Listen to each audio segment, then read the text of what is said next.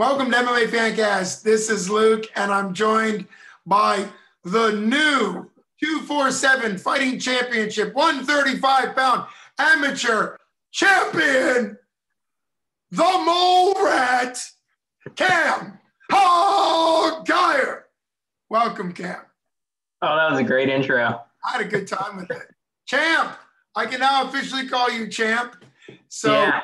It's great. There you are. Is it good to be the champ? How are you feeling 3 days removed from winning the belt at 247 Fighting Championship Saturday? Yeah, it feels pretty good. I don't think I put that belt down for the first 24 hours after winning it. Sleep. Yeah, I definitely did snuggle up with it. Wore it around, went out to eat a couple of times, a couple different places. Nice. Struck up some conversation and how did people respond? How did people respond to you having it in a random restaurant? There's a lot of stares. They didn't know what it was. It looks like I don't know. I bet a lot of people thought I just bought a belt online and started walking around with it. But the people who were anybody into MMA, they knew what it was. I had a couple people stop up and they're like, "Oh man, either they saw it or they heard about it. They saw the pictures." I had one guy stop me just to ask if I knew who Cole was. It's like, yeah, I know. I'm a champ too now, though. And they're like, yeah, but Cole's really good. Yeah, but I just won this. Let's talk about me. This is your moment. Moment. Well, we're not gonna let the Prince of Pittsburgh know that you had that conversation because he's got enough fans. He's got enough head. I love Cole Masick. It was great. He was on some of the broadcast with us, and but I do think it shows something. Even though amateur champion, for some people might be like, oh, what's the exciting part? It matters. Cole's got a great fan following, so do you.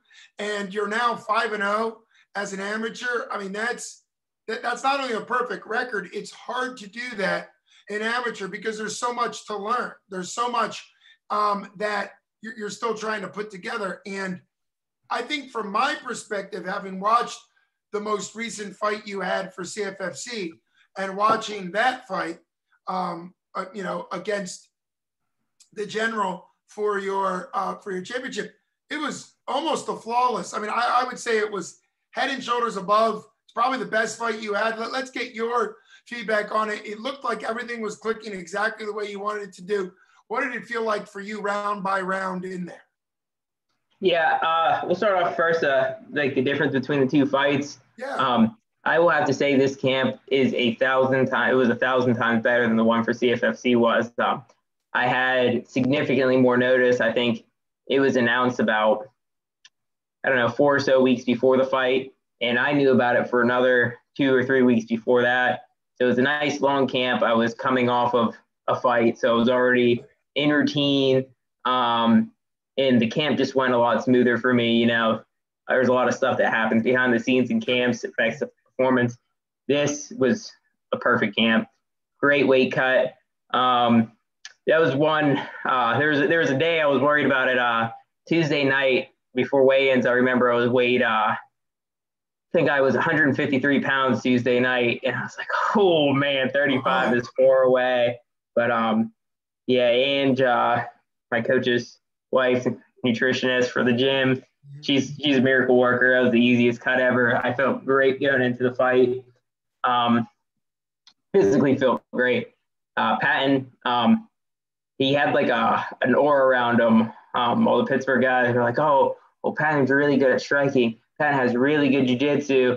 Patton's takedown defense is unreal. You hear that every time you go to train, every time you go to Pittsburgh, every time somebody wants to talk to you about the fight, it's how good he is. Because you guys were training in the same gym once a week, right? You stayed away from each other, but you got in there to the Mat Factory. So that's what you're talking about, right? Yeah.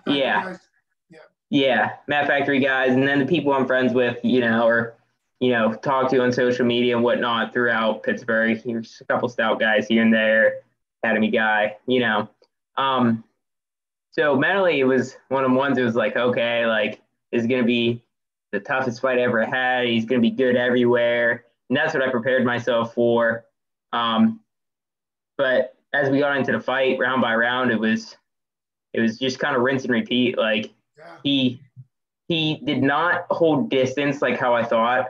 I thought he was going to fight me in a similar way that De Jesus fought Ethan Goss. Yeah.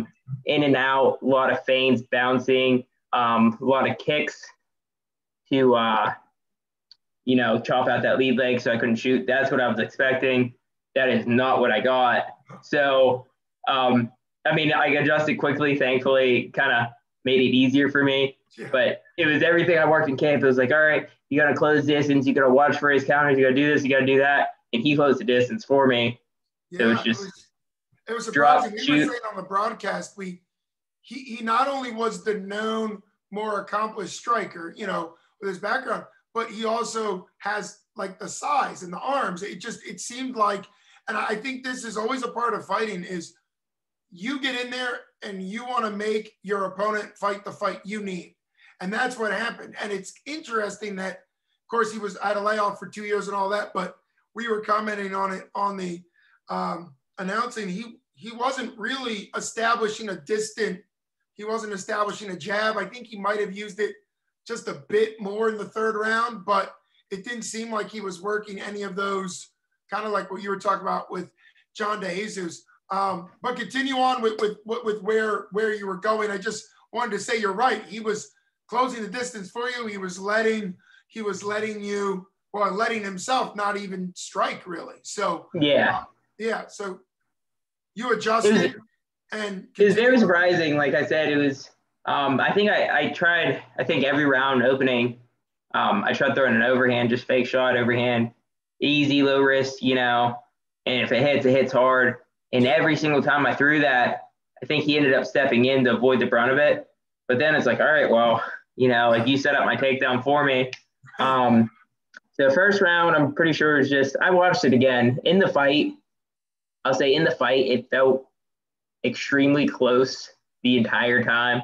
Like the first round, I was like, okay, I probably won that. Second round, I was like, oh man, like he grabbed the Kimura. I felt safe the whole time, but he might have won that round, deep submission attempt.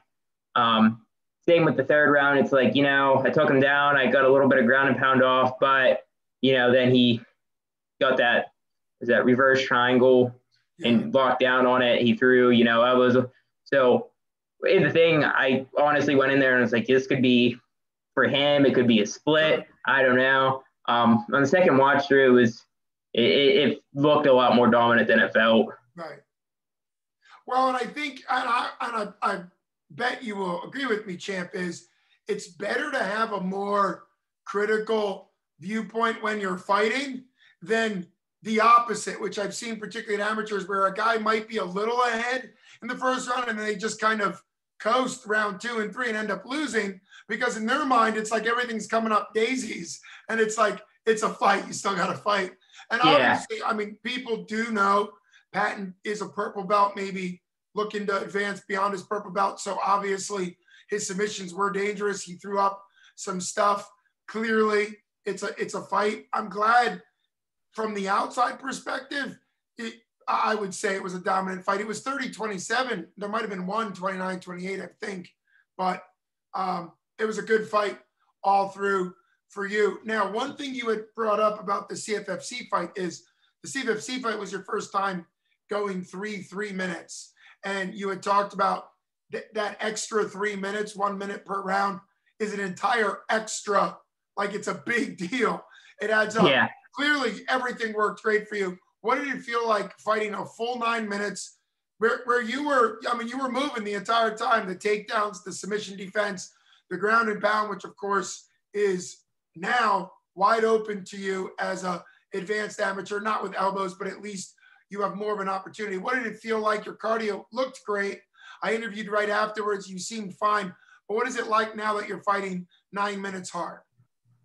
I like having more time. I think I watched the broadcast over again. I'm not sure if it was you or somebody else who's saying it's hard to get like a rhythm in the 2 minute rounds because you get 2 minutes and then you have a 1 minute break. So you're resting, almost as long as you're fighting. Sure. So I agree with that. Like it is hard to get, going with 3 minutes. It's like, you get a position, you could do something with it. You could build momentum round to round and keep carrying it through. Yeah, my cardio felt really good after the CFFC fight, where it was like, all right, never again, ever. None of my fighters are ever getting tired again. And he made sure of that. And, like I do 5-minute rounds with Ethan. I'm his main sparring partner. So I was confident in the cardio to be able to keep wrestling the whole time. Felt good. Yeah, absolutely. I'm glad you mentioned that. Clearly, it's all about the training to get you to the point where your body can handle it. And also, I think it's also the experience. We were talking to Taylor Cahill afterwards, and he was a 5-year Division I wrestler, clearly ton of wrestling, ton of experience. But for him, and I think a lot of people, of course, that was his debut, he had never thrown a punch. Like, that's what wrestlers don't always understand, is that when you go out there and it's pure wrestling, you know what your gas tank's going to feel like when you're wrestling 4 or 5 times a day. But throwing a punch changes the way your body uses energy.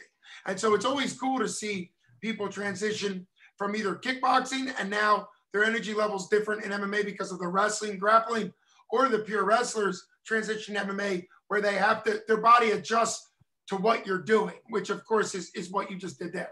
Yeah, I think the biggest thing with what you're saying with that is I notice like people get really tense whenever they're doing something different. Yes. And that like holding, like for MMA especially, I don't care what background you come from, MMA, it's different. Like the boxers, I'm pretty sure, I don't box, so I don't know for sure. This is what I heard. But boxers, they box pretty frequently. You kind of just hop in there. Oh yeah, I'll fight this guy next weekend. Sure, let's do it. MMA, there's, 6 to 8 week build up. You're looking at this guy's tape, you're watching, seeing if he puts anything on his Instagram.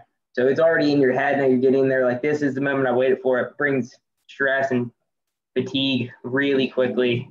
So I think that's a lot of the new guys. I think they see that the first time, they're like, all right, let's take a deep breath, calm down. Yeah, absolutely. The tension's different. I do agree with you there that when your body holds tension, and you see that a lot in MMA. And of course, that's a reason why getting experience. I asked you after the fight, because you're now 5-0, I said, are you looking at going pro? And you said very clearly, no, you still want more amateurs, which I think is great. What are you looking to get out of more amateur fights to come for you? I want a couple more fights like that Bobby one was for me. I want a hard fight where I'm pushed, where I got to dig deep. I mean, all respect to Patton. I think he's a great fighter. I think that layoff in hindsight probably did. Yeah. Just the little things that you don't get in the gym. I think that could have contributed to it, but it wasn't a hard fight. Like I kind of, like how I said to you, I was disappointed after, because I felt like I kind of coasted. Like I didn't get a finish. I didn't really, have to dig deep. I want a couple more fights like that, because whenever you go pro, everybody stuck it out long enough in the amateur to be good, to be able to dig deep. And, right. I want that experience. I don't want my first time being a pro fight and be like, oh man, I'm in deep waters. Like I don't want that. So wait for that to happen. And then depending on how I react in that, see if I need more time as an amateur or if I'm ready for pro. That is a very honest and I think humble and realistic viewpoint. You want to go to pro and be dominant and actually have, success. And sometimes success in amateurs get people too wrapped up. I once coached an amateur fighter, and he had a dominant amateur debut, and he was 100% convinced he was going to go pro the next day. And it clearly didn't work out for him. And, we'll just summarize it like that. But I think there is such a high that fighters get when things go well and you're doing well. I think it's also great that that you want a few more opportunities to be really challenged. There are some great fighters out there. There are great amateurs out there. And I'd like to see, because I know you're still adjusting to the advanced amateurs, how are your shins feeling in there? There weren't a lot of leg kicks. There weren't a lot of leg checks. But how are some of those things going for you now that you're starting to become more pro-like? You don't have shin guards. you can strike on the ground, which I think you're grappling heavy, your grappling heavy style. You know, you get a couple more fights where you grapple, mix in, you know, some ground and pound that works. I mean, obviously, it's always important. You see this at the UFC level. If a top person gets in a dominant position and goes too much Donkey Kong, like their base gets thrown off, the person passes, sweeps them, whatever. And what you'll see is, which I'm sure you watch even more than I do with that, is people that have great ground pressure, they know when to mix in the strikes on the ground. Is that something that you specifically want more real fight time? It's hard to strike violently on the ground against your training partners because that's not a good training partner. So is that something you want to get more? Is that something you want to get more in real fights to come? It's something. So a lot of stuff too is like in the gym, I did like a lot more ground and pound than in the fight. Like I feel more comfortable losing position in the gym because if Ethan gets on top of me, Ethan might hit me one or two times, but he's not gonna put my face through the mat. He's not gonna try to hurt me. Like he'll let me know, hey, you messed up, but that's that. In a fight, that's different. So I think another thing is just getting those nerves. Like it's okay to take risks. There's a lot of times in that fight where the one sequence in particular, I was like halfway around the back. I had that like a leg lace in, and I got the wrist, the far side wrist, pulled it back, and my free hand I was able to strike. But I felt that it was there a lot sooner, like probably 30 seconds sooner. I felt like, okay, I could grab the wrist, and I didn't. And then whenever he started to move and the wrist was right in front of me, that I didn't really have to risk anything, and I grabbed it. But stuff like that, it's like, well, I'm getting takedowns at ease.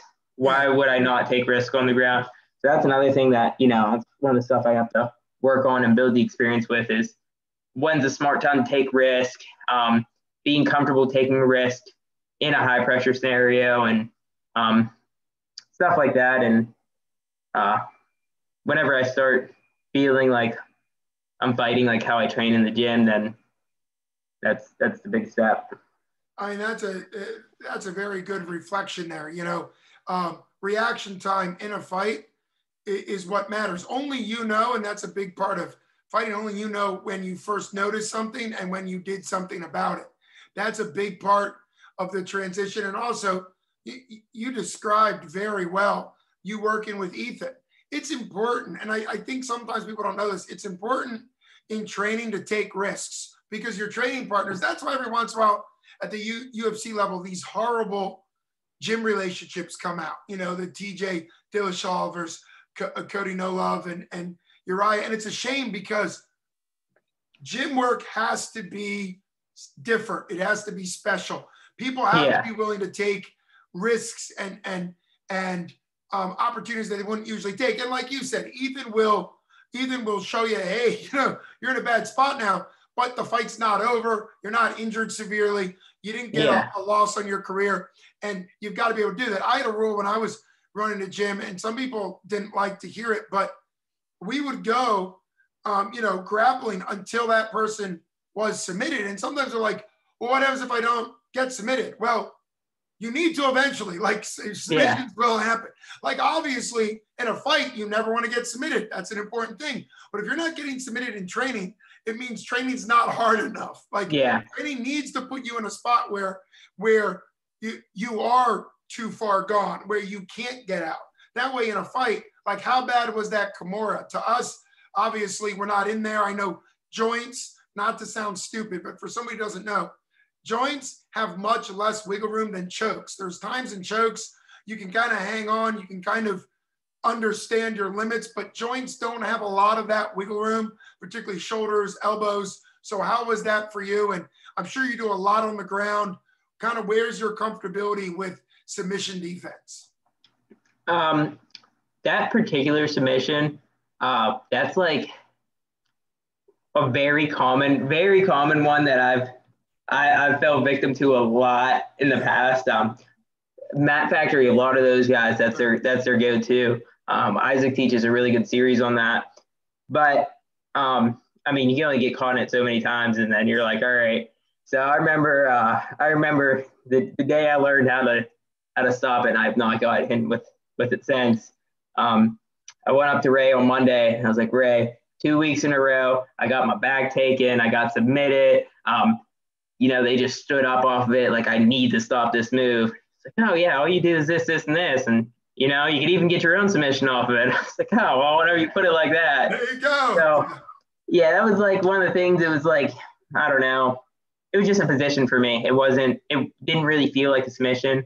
Like, yeah, it could have been bad, but it's like, all right, well, now we're in this position, not, oh, I'm in danger. Right. Just from being in there.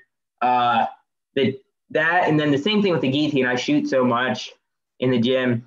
Yeah. I mean, everybody's repped the guillotine, Sid, Caden, Ethan. They've all, jumped on guillotines whenever I shot before. Like, it's just a position. It's gonna happen in a fight, especially my style. I feel pretty comfortable there. It's like, all right, wait, fight the hands, keep his back against the cage, can't extend, keep weight on him, shoulder pressure into his face. So I felt pretty safe for all of it. The only one was the reverse triangle, man. It's just legs are so strong that it's hard to finish that move just from the angle that your body's at. Yeah. A regular triangle, fairly easy. A triangle from that position, it's more or less to trap the body so you can isolate other stuff. So I don't know if you guys were able to see it from the camera angles, but the whole time he was elbowing to show the judge or something, but he was looking for my free arm, either Kimura or armbar off of it, which he's digging for. So that was the most danger I feel like I was in the whole fight. But even then, it was like, okay, you're elbowing my back. It's, I'm not going to get knocked out. There's nothing vital there. It's extremely frustrating. Like, I can't even grab, like, to try to push the leg off because you're going to rip my arm right on its socket whenever you get the chance. So. Well, that also goes towards not panicking. A hard part, particularly when striking's involved in jiu-jitsu exchanges. There's been incredible jiu-jitsu champions that have come over into MMA. Obviously, I was watching Ryan Hall highlights, and man, I'm assuming you guys practice heel hooks and, for the professional kind of ranks. I'm trying to think, heel hooks aren't legal in advanced amateur, right? Just leg lock. I think they are. I think the only difference between amateur and pro, advanced amateur and pro, is the round length. Only hands to the head for amateurs. And striking. The knees to the face, I think that's it. The kicks, the elbows. I think all submissions are allowed. Okay. Yeah. So I mean, when you think of that, but what I was getting to with the BJJ is BJJ changes a lot when they're striking, and it sounds like Patton had you more in a controlled position, elbowing. You do something, reach back or do something kind of, like you said, dumb. Then now he's got his finish. And I mean, the way I've always heard it taught, and you're well past this, but for anybody who doesn't know anything, when it comes to Kimuras, Americanas, really anything, you got to kind of act like you're a herd of gazelle on the African plains. That's how I always described it. Always heard it taught, right? You get something extended from the herd, it's gone, right? That's what happens. You watch these National Geographic, the gazelle is going along, but if they get away from the herd, boom, the lion's got it. I like that one. I haven't heard that before. There you go. That's a good one. Use that. Because when I taught a lot of basic stuff, and people don't realize when they've never been in a jiu-jitsu situation how relaxed our body, like, we're lazy and our body just kind of, when we don't know what we're doing, we just kind of put our body part someplace. The elbow flares out as opposed to in. There's just a lot of things, all this, but there's just a lot of things.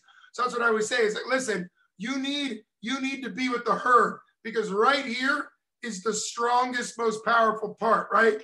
Your center mass, your legs, stay in, stay tight. So it's always great to know that that you're thinking in there, and that obviously you knew the risk reward, and that was pretty late in the third round. I mean, you had it fairly well in hand at that point. So I appreciate all the times you've been on the show, and it's just great watching your career. I had the honor to call your first ever amateur fight, and I remember. I'm trying to remember. Was he 2-0 or 2-1? He was 2-1. 2-1. Yeah. Forget his name. I forget his name too. Midwest, Michigan, someplace in Michigan. They came in. Rodney Miracle, that's what it was. Okay, there you go. I think he was from another state, wasn't he? Yeah, Michigan. Michigan. Oh, I did get Michigan right. There we go. Yeah. So, but yeah, I mean, ever since that day I met you, and you're a 0-0 guy going up against the 2-1, I think that just showed the mindset. Gorilla House Gym is so good for you and good for all the people coming out of it. And I think it really shows that when you look at your record at 5-0, that's not 5-0 against people who's never won. I mean, you're always, from the very beginning, you're always going up against guys with great records. Thanks for taking time out. Congratulations, champ. The next time you're on this show, I need the belt over the shoulder. Okay, bud? I'll be sure to bring it for you. Congratulations, champ. Can't wait to see you in the future. Keep up the good work. Thank you. All right, bud. Yep, bye-bye.